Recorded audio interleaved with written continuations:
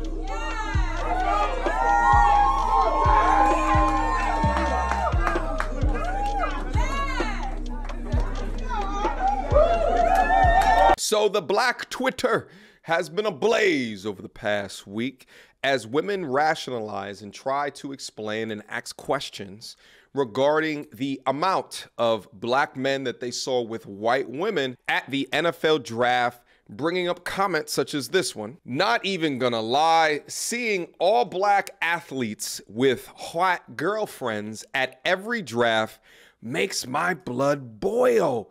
It's borderline shameful. With follow-up questions such as this one, as a black woman, I just want to know why most successful black men choose to date married white women. For examples, athletes and actors. By the way, it's hilarious to watch badly worded questions like this, as if the successful athlete is going to choose a woman who cannot spell. Maybe it has nothing to do with your race, because these questions usually come from their own internal insecurity or conflict, and they establish the reason why as it's attributed to race. But looking at the way that this woman writes, it looks like it's education. But nevertheless, they're coming out of the woodwork with their complaints. They don't understand it. Oh, when they become successful, they just leave black women behind in the dust. Why are they just so mean and unforgiving? We struggled with them. Why are they just going to leave us? First off, it's a complete fallacy that most successful black men date outside of their race. Most successful men, and just men in general, date within their race. But what we see from these women is a negativity bias. They are hardwired to establish most men or all men because they see a handful of them. But instead of attacking ridiculous statements, let's discuss of the ones that do leave said community. Why could that be? Why are all these black college athletes that are getting drafted having white women? What's going on? I am going to tell you, as someone that is friends with a lot of D1 football players and D1 basketball players, I'm going to tell you because they have told me. Whoa. Before I get into this, I want to make it clear I'm only into black women. I'm just telling you what they have told me. My man said, bro, how many white women have you seen do the Meg Thee Stallion challenge? And he said, excluding the ones that think they're 2 shades away from being Lotto. I said, probably only 1. He said, okay. Y'all, 5 of my guys that play on Division I Power 5 football teams, and they start, they were like, Goody, you know the type of NIL deals we got. One of my men said, bro, I was messing with this black girl. She heard about the deal I got and started to request money, Apple Pays and Cash Apps for her hair and nails. I said, oh shit. My other friends were saying, bro, I would try to take her out to Chipotle, Kava, this and that. She would get mad talking about, why are we going to steakhouses? You're good for it. I said, oh shit. They were like, bro, the white women, they're down to go and get a cup of coffee, go and get some ice cream. My friends were like, bro, the white women we're dating, they pay for a lot of our stuff. I said, what do you mean? They said, bro, they know that we're making some money, but while we're at practice or we're at camp, they got us our favorite Kava bowl, double chicken, right? Waiting for them to come out of practice. My friends are telling me these girls are getting their group projects done, getting their essays done, online tests done on time. I said, wait, what? I said, bro, what about maintenance? There's no way y'all are not paying for her hair, nails, bags, her lifestyle. He said, bro, first of all, my girl will get her own Starbucks and even get me one. But if I want to be nice, I'll get her something, from Starbucks. And they were like, hair and nails. They don't even care about the nails, really, And if they do it themselves. Sometimes I pitch in. And I was like, all right, what about hair? They were like, bro, she's white. She just brushes it. We're flat irons it. She wants to be special. Jesus Christ, you guys are saving a lot of money. Yo, and the reason why these athletes are saving a lot of money is because I think a fundamental difference that the culture instills in the women of how to view and look at men. Notice that he juxtaposed the Megan Thee Stallion challenge in the beginning with how many women prescribe to that ideology that are black versus white. And at first I thought he only meant, why would you want a woman that demonstrates herself like a thought and a whore for public consumption? But he's also talking about the mindset here. Not all, but because of elements of black culture, black women are more apt to treat a man like a bank, while other races of women are more apt to treat a man like an investment. The treatment, the actions, the virtues are way different when it's bank versus investment. Just think about investment treatment. Let's take real estate investment, right? You have that home, you clean that home, you hire a gardener, or you cut the grass yourself, you update the fixtures, you update the exterior, you add on an in-ground swimming pool into the back. Why? Because you invest in so you can get more out later. When you walk into a bank,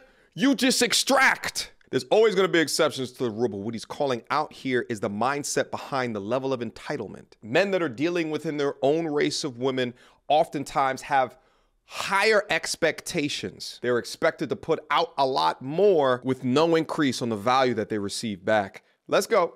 My man said this. He just got drafted.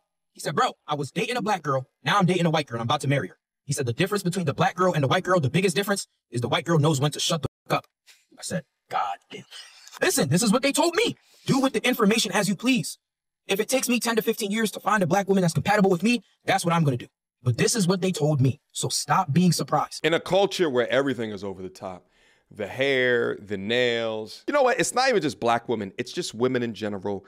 Do not understand is that men will go to the places and deal in the relationships that they receive the most amount of respect. And I say women in general because this interracial phenomena happens across all races. For example, there is a subset of white men that are known for going for Asian women, Asian girlfriends. They have their own reasons for doing that, but a major component of that is respect. But specifically within black culture, respect is tied to how you treat the men. What is your level of entitlement to the man? How on track are you of demonstrating yourself as what that man wants? Does the man respect your fake hair, your fake wig, your fake nails? Does he respect your resting bitch face or your bad attitude? Does he want a woman with your level of entitlement to his funds when you weren't with him shooting in the gym? So when you get that rich, the white woman don't focus on you.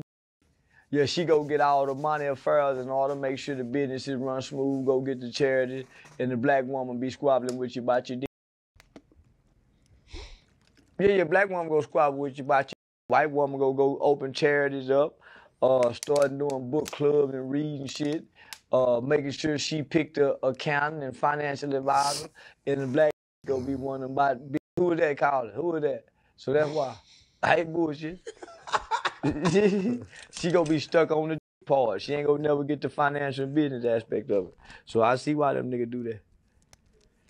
Yeah. So you don't think that makes them what can I say? Like they homie, sold listen, out. You damn near have to. When you go to making the kind of money them making, homie, for one, the black woman, homie, she'll trip anywhere in front of your business partner. And so he'll start saying, man, you can't control your woman. Man, your woman will come. So he'll start not wanting to do business with you. Because your woman, y'all will be out together, nigga, your woman will catch attitude in front of his woman and wife, and everybody about business be looking at your woman crazy because she in her feelings. Mm. The black woman, between the black woman and the black man, they in their feelings everywhere. Everybody else trying to have a good time, they go get in their feelings. Everybody else trying to conduct business, handle business, it's gonna be so, that's why. That's why you see all them with a white bra. Unless they been with the woman like Snoop Dogg, Denzel, that's why. Because nobody's training and teaching black girls how to deal with successful black men. They just learning how to deal with hood.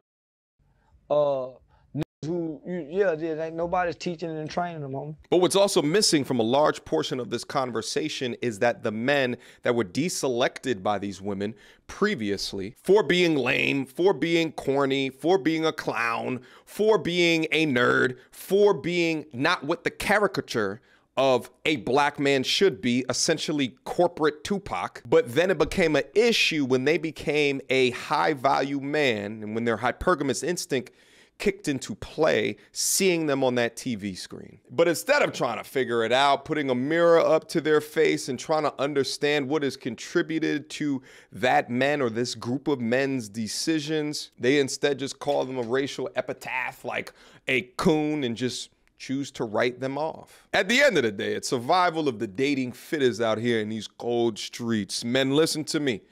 Choose who you want. Go where you are respected. And do not let anybody, especially a race baiter, withhold you from choosing what is best for you.